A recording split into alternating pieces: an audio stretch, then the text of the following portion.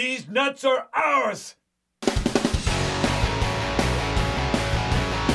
We're gonna get in and feed the park for winter. Are you nuts? How was it preparing for a voice role instead of a acting like live role? He's used to it.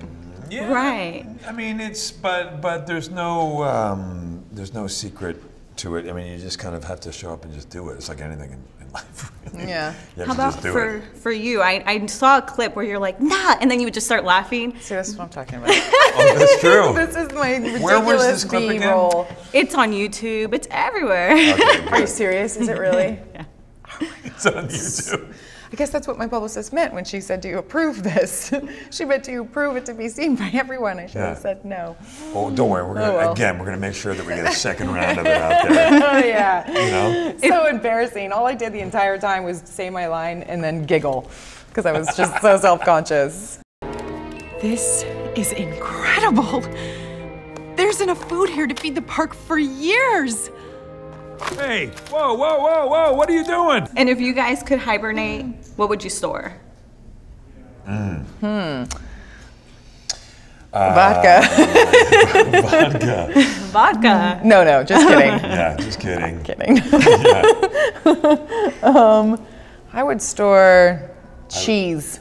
Cheese. I White would cheese. store dessert. I love cheese. I love dessert. See, I'm a sweet. I'm a savory. You're savory, huh? I love cheese. I love dessert. Our producer happened to be walking home one day and a friendly squirrel was following her home up to her door. Have you guys had any experience like that like, where a friendly squirrel welcome. comes like surly in the film, very determined, not afraid of humans? Wait a second. I am riveted by that story. Then what happened? I guess she left her out. She didn't want to welcome the squirrel in. She thought it was cute, but yeah, it was kind of freaky to have that squirrel follow her. That is weird. Well, I don't know how I not would. riveted anymore. But listen. I don't know how I'd handle that. I would say that I did have a real squirrel. I was saying before I had a real relationship. Not relationship. I was in a relationship with this. No. There was a squirrel lived in my backyard, Pete the squirrel, and he was the real character. And he would come in. In fact, he did get in my house at one point and left. He really liked you. Yeah. I feel like the person who the previous owner had Maybe must fed have him. known, fed him or something because he was okay. real kind of looking at me like that, kind of up against the glass, Yeah. and kind of doing like this. Would you feed like that. him? Would you feed him? Would you feed him and stuff?